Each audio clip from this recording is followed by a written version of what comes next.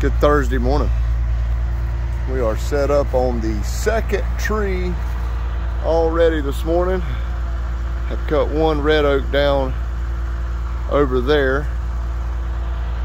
Got most of it cleaned up. The wood is going to be rotten. There's Dylan. There's David getting ready to go. Cutting this. See, it's got some crown dieback, showing some signs of disease or part rot in the top. It is just, see some more dead limbs here. See some dead limbs up here. Just like I say, the crown dying back. That's a pretty good indicator of heart rot. See there? So we'll come in here and get them out. The thing about this job is oh yeah, we also have to get some of this stuff out over the house. But then we're going to salvage the wood. We'll get the tree cut down, get all the debris cleaned up, and then we'll set that sawmill up here. See, we brought it on site today.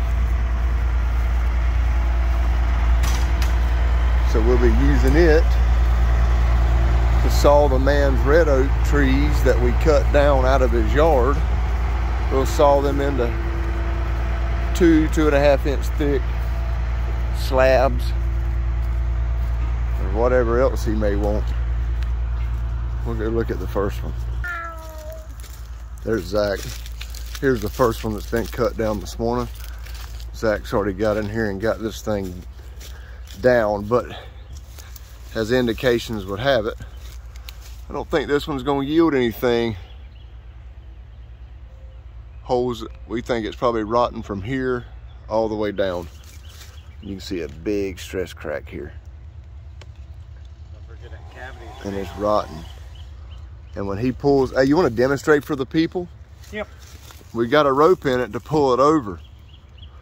Stand back, stay a little clear. But as we done our little test, yep. Look at there. Look at there. He's pulling on it. You can see it moving. You can see it flexing here. And that's just him pulling on it just lightly. Have to be careful when throwing this one. There you have it. Total reclaim. We came, we reclaim. Cutting 2 red oaks down, cleaning them up, grinding or milling all the wood on that wood miser. It's a great day to be alive.